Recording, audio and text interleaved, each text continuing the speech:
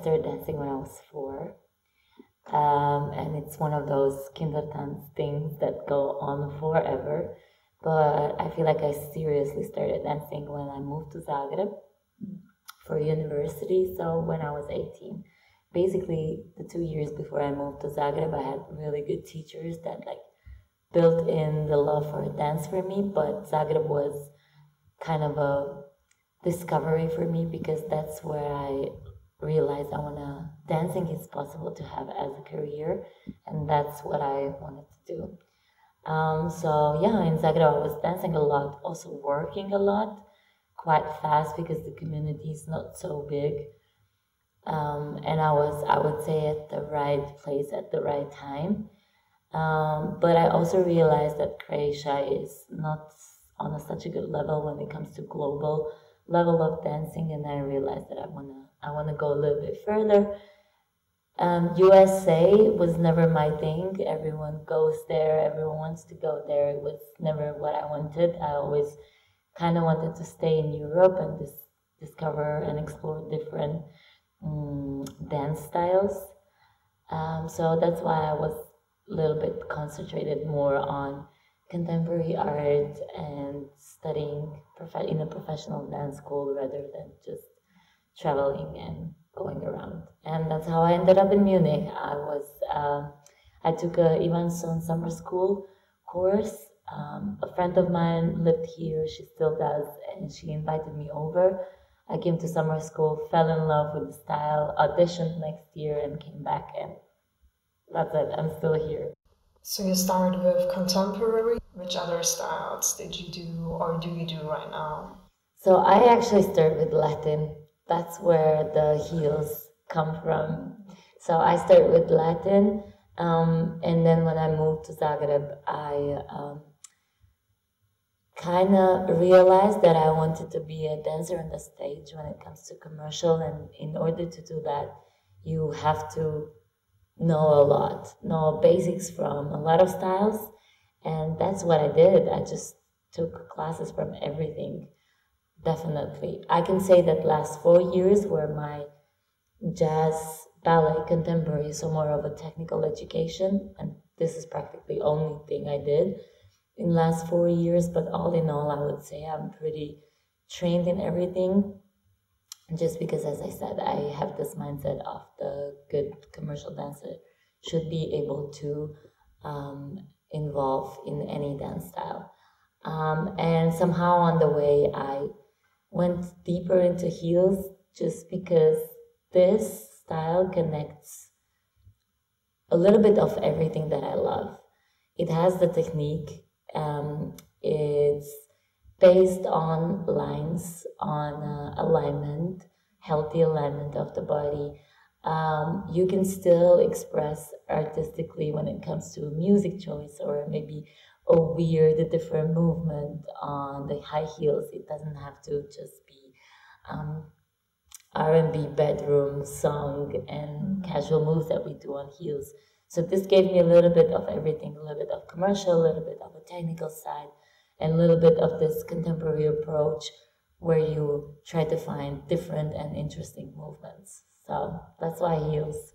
And how did you first get in touch with heels? And who are main artists who inspire you? As I said, I started dancing Latin, so right away when I was younger, I had my teacher, she's actually my godmother, who already built in a lot of knowledge when it comes to body awareness, especially feet and hips. So that was already there, kind of natural, I would say. The more I started working with ballet, the more I started realizing the similarities when it comes to awareness of the body and the lines. And then I started going to classes just everywhere. I wouldn't say I particularly signed up for a certain program. And I started realizing which classes in heels I like. I'm not saying good or bad. It's just which I like, which I don't like. What do I prefer? And then I realized as well that, there is space for me in this, in the sense of I can still share the knowledge that I have from other people, but I can also put in something mine. And that's why I decided to have it a bit more on a regular basis. And somehow last year, because it was a lockdown and we were just training a lot, Danny Peninsula created Pure Heels that was allowed to work, thankfully, in lockdown. And somehow within the last year, I just became a heels teacher. I feel like I was an all-style dancer before, and if someone would call me for a workshop, it would be probably anything. Somehow last year and this year, like so last 2 years, I feel like if someone would call me for a workshop, it would be heels. And I just love it how it crystallized. I feel like I was searching a lot when it comes to dancing. Where do I go? What do I do? What do I teach? Is this mine? Is this not? But this fell in place, and then I just never questioned it. And when it comes to dancers that really inspire me, teachers as well, Ai Shimatsu, Malu Linders, Christina Lesson, like all these dancers that have one thing in common, or I would say like one person in common, and that's Dana Foglia. And she is someone I never met. She is coming very soon to Europe, and I'm really hoping I'm gonna be able to take her workshop. But the dancers that come out of her company, out of her programs, are the dancers that I feel inspired by. I really want to meet her. I really want to know the way she's working, just because there is so much I'm taking from her, although I never met her. Just because of the approach, just because how different she is. Like there is a signature in everything she does. You can see it's done by Dana because she's special and she found this, I would say, a little bit of a different way of moving, or not even different way of moving. She just combines stuff you usually wouldn't combine. Weird leotards, weird music, pumps, stuff like this. Yeah, exactly. Something that maybe you wouldn't do 15 years ago, and she did it. And that's where I also see a contemporary approach a little bit, like going into the little bit unusual, weird, and so on. When it comes to your dance motivation and philosophy, it's more about freedom, I guess. Is that your motivation, or? I mean, for me, I'm a clean dancer, and I love teaching it clean, and I love dancers being clean in the room. So this kind of a box I still like to keep in the classes, because I feel like if you can do what a teacher asks from you, then you can build onto that. But if you start remixing and changing right away, I'm not sure why you're taking my class. So this box I still love to keep, but then there is a level that you reach that starts giving you a freedom. After you get all the technical information into your body, it's there. It's the constant that you have been training.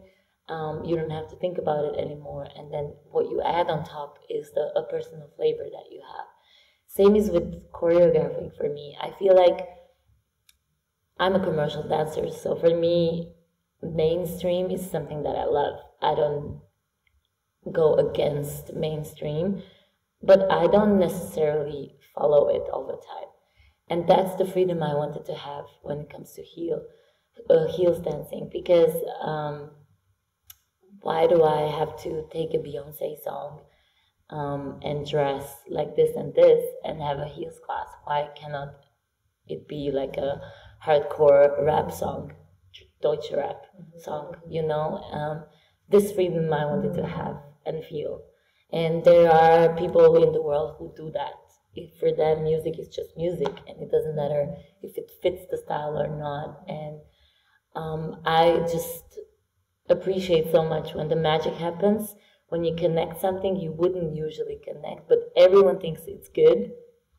It's the magic where you're like discovered. Sometimes it doesn't work. Sometimes I pick up something and create something on that music and I see like, okay, it doesn't work. It's just way too much or way too less.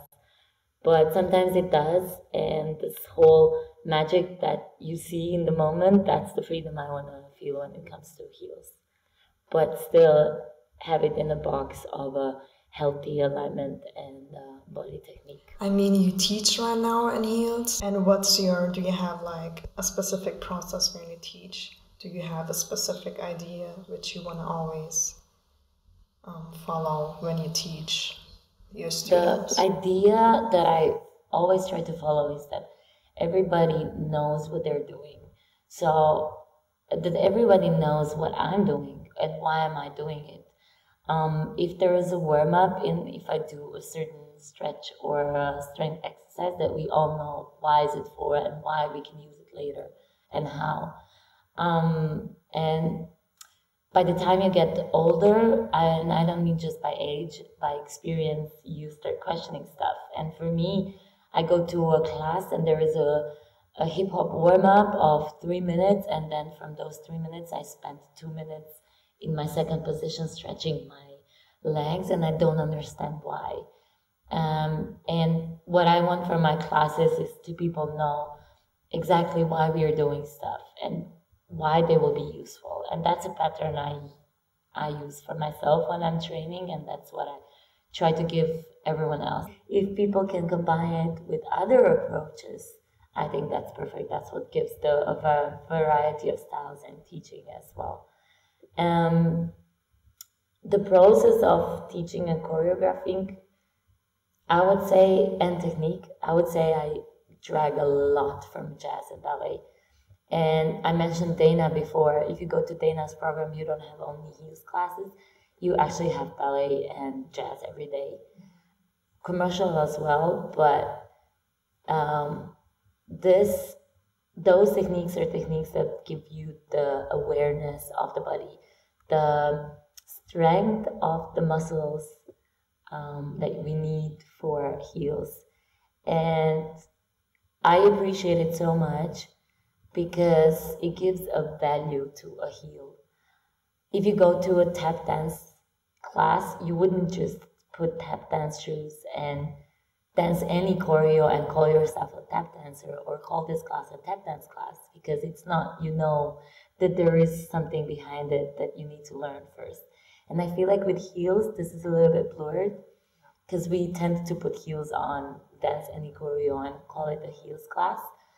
And to be honest, I'm not blaming people who do that, and because the boundaries are a little bit blurred when it comes to heels. Is it coming from Vogue? Is it coming from Latin, from tango, and so on? So this is something that I feel like it's developing right now, and heels teachers are starting to build a community where this has been discussed. So we can like have, I don't think we need exact borders, but I think we still need to define, I would say, exactly the basics and where is it coming from and who can teach. Who are the people who can teach heels classes? And as I said, it's blurred, so it gives like it's a little gray zone, which I think is great. It gives people freedom to try and not, but it's also dangerous because you do put a pretty challenging shoe on your body, and if you don't know what you're doing, I feel like it can just be dangerous for a start, and then everything else, if it looks good and so on. So you created Moove In Heels recently. How did it evolve? Wow, Moove In Heels is one of the favorite things I did because it's like a little baby of mine. Never wanted to have anything mine. But this was very clear because Danny Toricabello asked me to teach some classes, and he was like, hey, we need something new as well. I feel like a lot of schools are offering a little bit of a similar program. Like, what do you think? And I said that, hey, I don't know if this is going to work because Moove is hip-hop school, but I'm really good at heels and I love it, and I would love like a little platform to explore, to build something up. Do you think it's gonna work? And he was like, I mean, I have no idea about heels, but there is no many heels classes in Munich, like we could just try. And then a of course, Corona like stopped everything. But in those couple of weeks that we were able to open heels classes, it was a boom. It was just like a lot of people, even if they didn't know anything, they were interested in this, in trying out. And yeah, we just held on to that idea for a couple of months until the situation went better. We were thinking about name, and I really wanted to, as much as I wanted to have it as my own project, I also wanted to be a part of the certain community, and it was just clear, like Moove Academy, Moove In Heels. And I'm really, really grateful for Daniel to give me this opportunity, to give me his own school and a platform, and a support. And then it just happened class by class. You are here. It's flowing. It's flowing. It's really good. Classes. And I think it's great because it gives the freedom to people to be regular. So it's not a group contract thing where you like have to be. So I feel like it's an open class. It gives freedom to people to come whenever they want. But if you want to be a regular, which I think is crucial in order to be good at anything you do, then you decide to be a regular. And I think it's a great concept for now. If it's gonna grow, it's gonna grow, and we're gonna see. But for now, I'm really, really happy how it's going. When it comes to the German heels community, do you see an evolution comparing to the last months or years, and a difference maybe to others? When it comes to Germany, I was asked this question a couple of times, and I always answer it the same. I come from Croatia, where I said the level of dancing is not as high as it should be regarding the talent and potential it has. So me coming from Croatia to Germany, it's actually a level up. So my dance life here is good, and I like it, and I like the community, and I think it's good. If you ask someone who was in America for years and came back to Germany, they would probably say different. So, but I love to see glass half full, and for me that's Germany. And when it comes to heels, I think it's really getting better. We have Danny Peninsula organizing pure heels intensives and programs, bringing teachers from Germany and outside of Germany. We have Joanna Semia constantly bringing people from Amsterdam, who are definitely, I would say, top of the league when it comes to Europe. We have Kamila Moskaleva organizing unique dance workshops with as well European international heels classes. And I feel like little by little the awareness of how important it is to train properly with people with knowledge is coming together, and I think it's getting only better and better. And my goal definitely is to be a person behind the scenes. So I love teaching, I love workshops, I love performing, but I have a friend who said once to me, I feel like you're aiming for a legacy. And like that hit me a little bit because I never thought of it this way. But yes, a legacy would be my goal. I would love to be someone who is responsible for certain parts of community, for knowledge, for communication between the dancers. I would love to train people who will work one day in this industry. So, as I said, behind the scenes. So, being on the scene is great, and I love it, and I drag experience from it. But on the other hand, like I'm interested more about being creative team, I would say. So your last message maybe to people who are watching? Love what you do and do what you love. It's absolutely possible. It takes time, it takes money, it takes energy, it takes a lot of hard work and tears, but at the end of the day, it will pay off.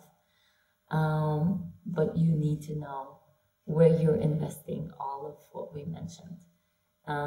Don't be afraid to ask for information. Don't be afraid to explore. Don't be afraid to leave if it's not working for you and if it's not the good place, no matter what other people say. And just really be persistent, and it's definitely gonna work.